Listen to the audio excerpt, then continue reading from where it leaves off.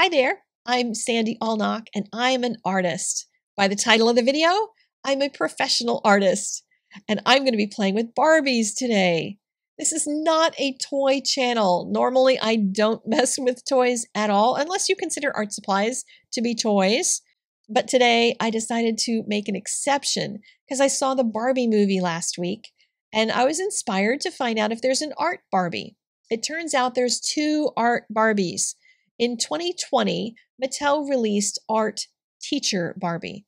And as a child, I would have absolutely loved that one because I wanted to be an art teacher. I wanted to stand in front of a classroom of children like my teachers did and give them encouragement. That didn't exactly play out in my life. I didn't end up in classrooms, even if I did develop my own online art school. I have classes primarily for adults, but I do have a couple classes for children, and in the doobly-doo down below the video, I will link to both of those. Now let's get back to Barbie. In 2022, Mattel released a second art Barbie, and this one is Art Studio Barbie. And this one is right up my alley because Art Studio Barbie, hey, she does multiple mediums. She does clay, she does painting, and that I thought would be perfect for me. So I searched all over town in 8 different stores to find myself an Art Studio Barbie, and I brought her home and decided that my project for today is to build her a room for her art supplies. And we're going to teach you how to do a little painting because I taught her how to do some real painting. Yes, I gave her real paints to create a puppy painting with. And then we're going to have an art show at the end of the video. Come on, Barbie. Let's go, Barbie.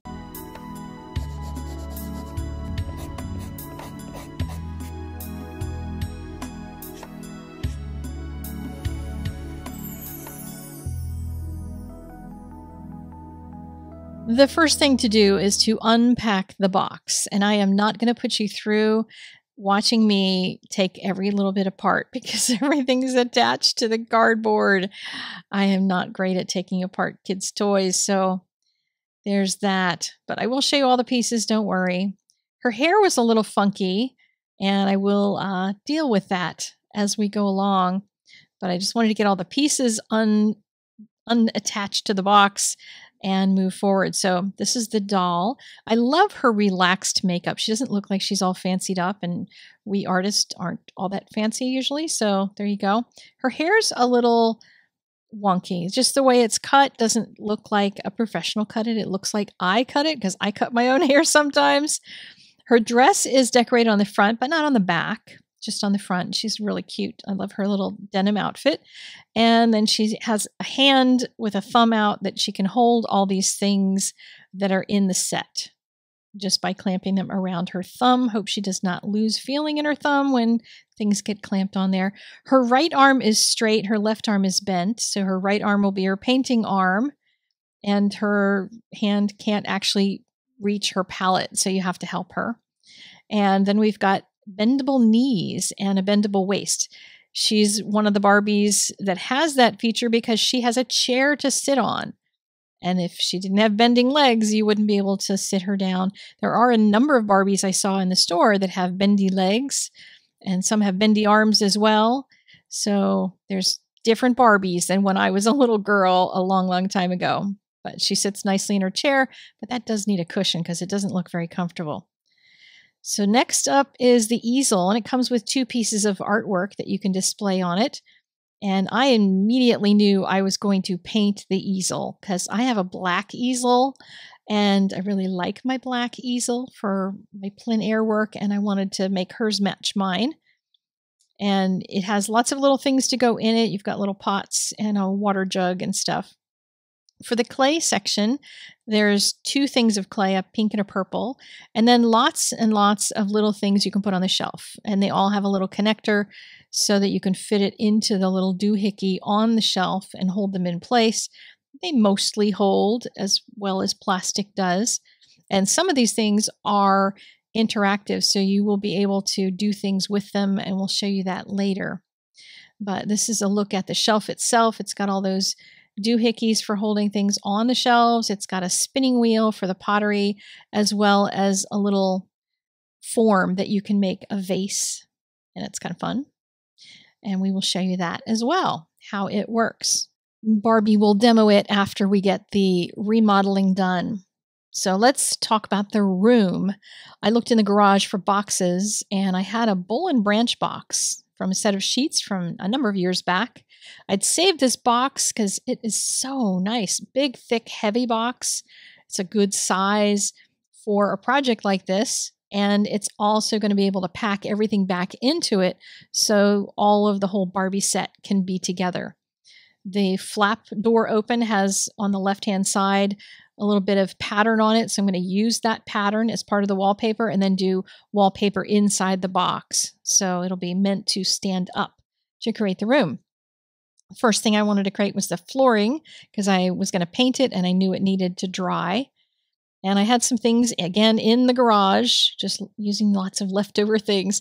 I had some foam and some cardboard, some white cardboard, and I was going to glue them together. I measured it so that this will fit in the box so it can be stored with it.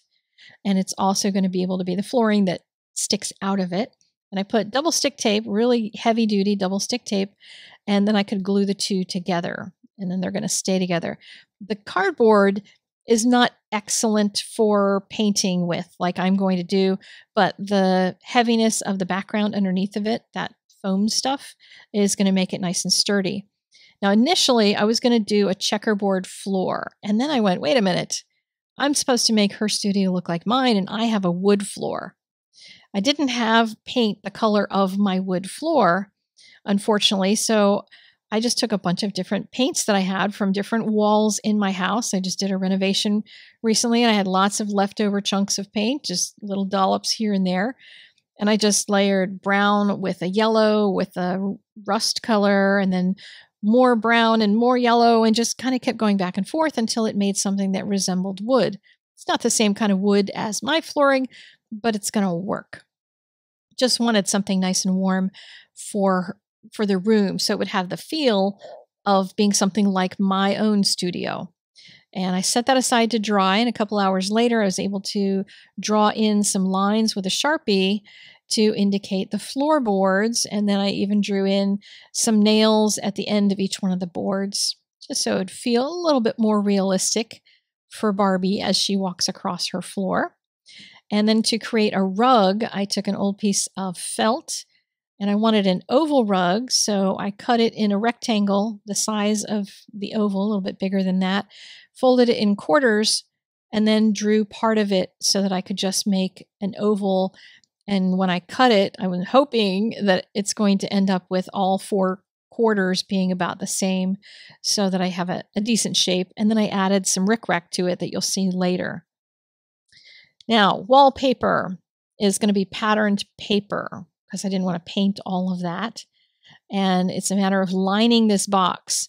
I'm going to leave this gray right here, and I picked out some pattern papers at my local craft store because I wanted to decorate the outside as well as the inside. The outside is going to feel more Barbie. The inside is going to feel more sandy. So I've done the strip across the bottom for the gray panel, and then the two sides, I did one kind of yellow paper down the side and then black at the bottom. And I made them curve around a little bit. I made them a little bigger so that when I add the panel in the back, I'm going to get a nice consistent line from one to the other instead of having a crack in it or anything, because this box was bigger than a sheet of 12 by 12. So I was going to have to stitch things together and make it work. So now I've got the black on the bottom of that back panel, and I am going to add some white trim to it in a couple places, but for now that's good enough. For the outside of the box, I used some pink and teal pattern papers, and then I wanted to make a big bee on the front for Barbie. And I traced the bee, I printed it out offline, and then traced the bee onto the back side of my paper so then my pencil lines didn't show. I did that by putting it on a light box. You could also just tape something to a window and turn it around backwards so you're tracing the wrong side, and then when you flip it over, it's the right side. So I've added some dimensional adhesive underneath of it just to make it a little more special. And the original idea was to put some of this Glossy Accents adhesive It's a liquid adhesive that dries clear. Put a bunch of that on there and then glitter. And in order to smooth it out so I didn't have to use up my entire bottle of glitter, I could spread it using a piece of cardstock. And then I decided I was going to put the glossy accents also on the pink part because the pink didn't match the pink of the background paper very much. But I thought if it's all glittery, no one will care. So then I took some glitter and sprinkled it all over that. Now, kids, if you decide you're going to use glitter on any project, make me a promise that you will always be very careful when you shake it off. So here I'm shaking it off on a piece of scratch paper so I can really dispose of it without making a mess because glitter goes everywhere. I don't usually use glitter very much, but I love how the outside of the box came out with the shiny paper and the glittery bee. Next is the furniture makeovers, and I'm painting straight onto the plastic. I didn't do any priming. Probably could have, but is what it is. And I'm just using some chalk paint. Please don't use any paint or be real careful with whatever you're going to do if little children are going to play with this because you don't want anybody putting anything in their mouth and ending up ingesting any paint. But mine are not going to be in that situation, so they're safe to just paint away. I started painting just parts of it and then realized I wanted more of it black, wanted that drama. I am leaving the tabletop for the clay portion so that it'll kind of feel like a wooden table, but everything else is getting painted. Even the pink chair. Now, don't get scared. This chair is probably my favorite thing that was changed in all of this. So it's going to be very cute when it's done, but I'm just going to paint over it, make sure I get all of the areas underneath of it, all those little sections. So use a small enough brush you can get into that. And you might need a second coat because what I found is once it dried, I could see all the spaces that I didn't quite get in the first coat. And then I used puffy paint to restore the logos because there are some embossed logos in here. And I was able to just trace over them using the puffy paint, which was kind of fun doing that and adding all the little tiny details back into the graphics. And here it has Barbie embossed into the chair, and I added some flowers to it as well. And on the legs of the chair, there's 3 lines indicating, some kind of wood trim or something. But I decided to make it in color using the pink and the yellow. And then I made a cushion. I sewed a little cushion, one side pink, one side yellow, so Barbie can decide which one she likes better on any given day.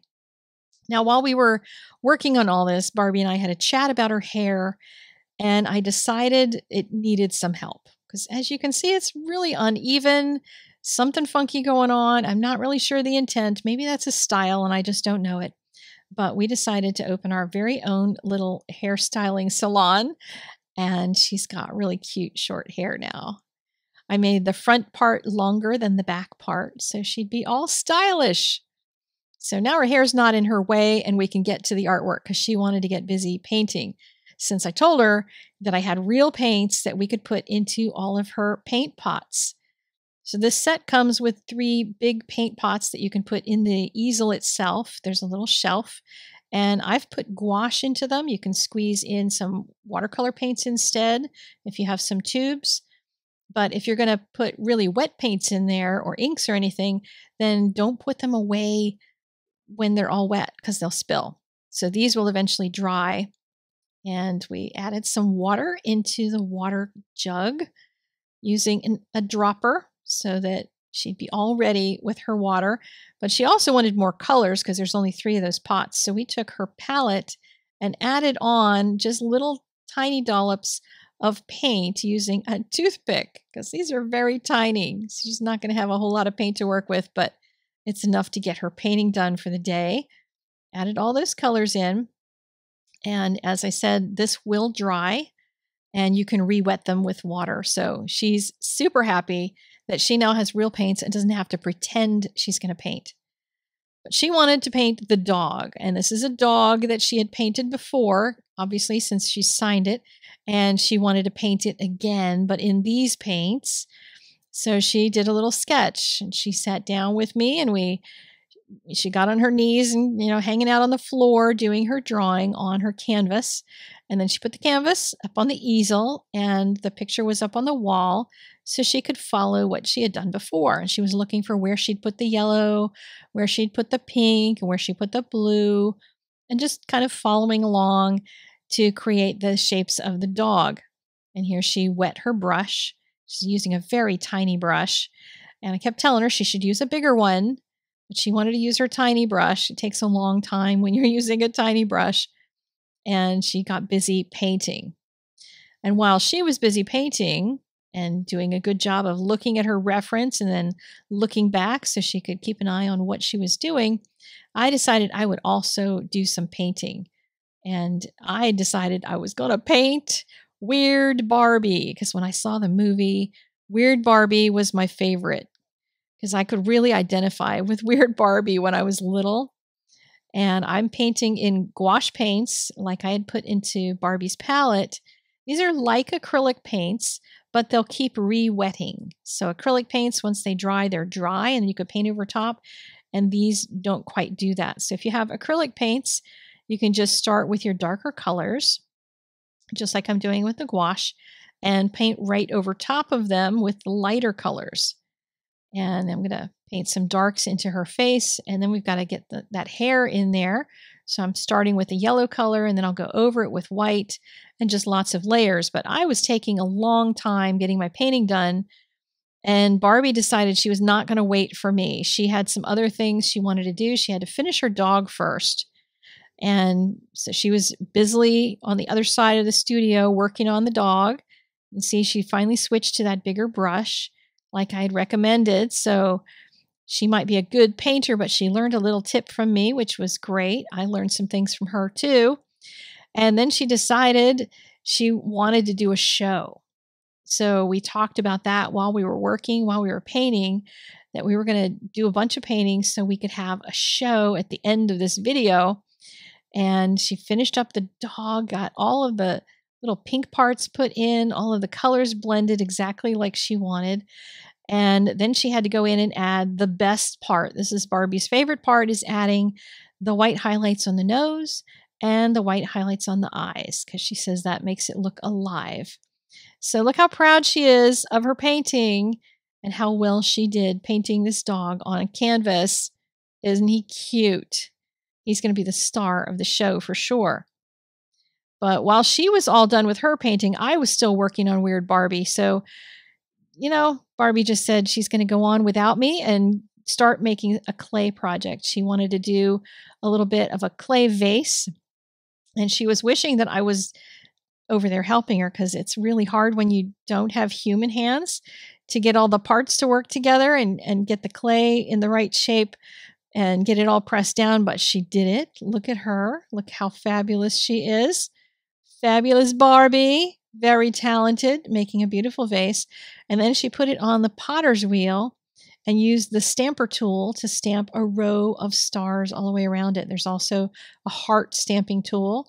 Maybe she'll use that another time.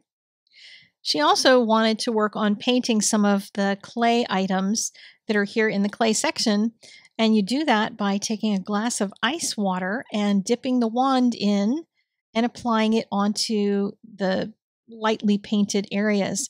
And you can see that those brighten up. And as soon as it dries and the plate warms up, it'll go back to being very pale pink parts again. And she'll do the same thing with the little bear. So while she was finishing up with that, I was finishing up making a couple extra paintings so we'd have a few more pieces for the big art show to come. So I decided I would switch clothes, and I put on a pink Barbie shirt and I put on overalls so it would match my doll.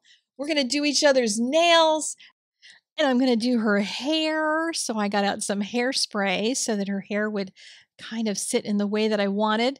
Made sure I wiped any extra hairspray off of her face. And then I decorated her glasses. I had already painted these in black. They were purple glasses when they came.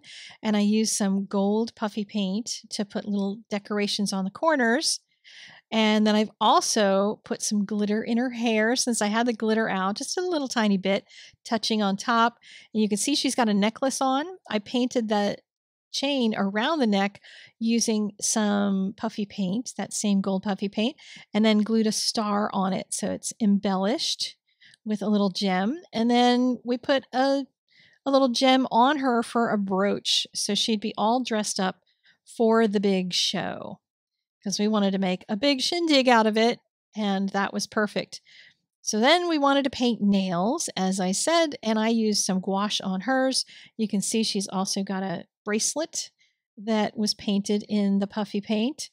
The nails will wash off, but I don't know about the puffy paint. That might not. And of course, she had to paint my nails too, so I got pink nails.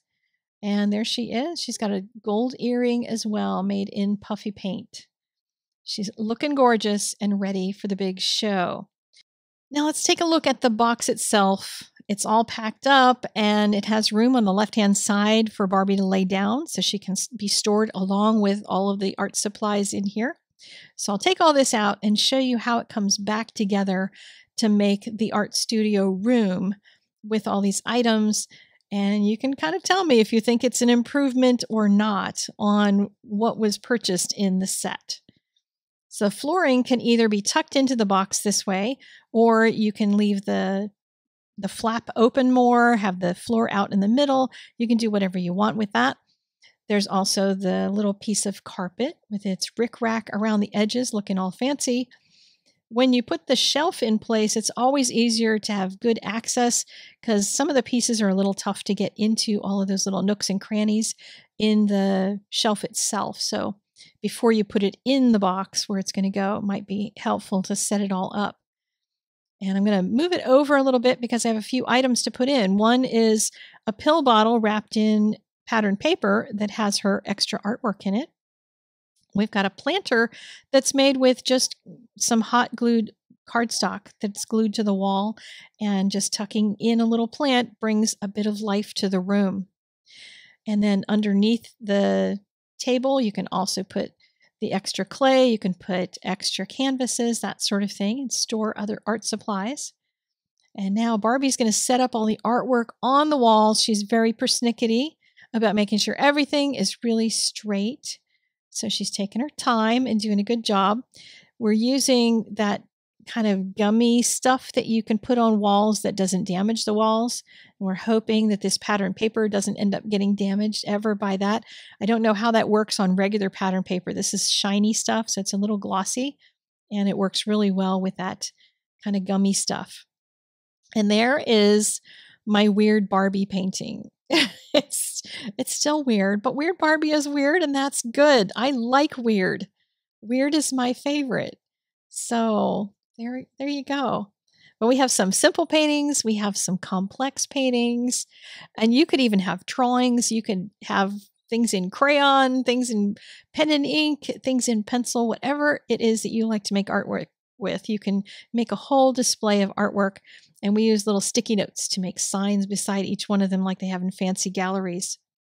For the art show, Barbie decided she would have her sketchbook out if anybody wanted to flip through her sketches.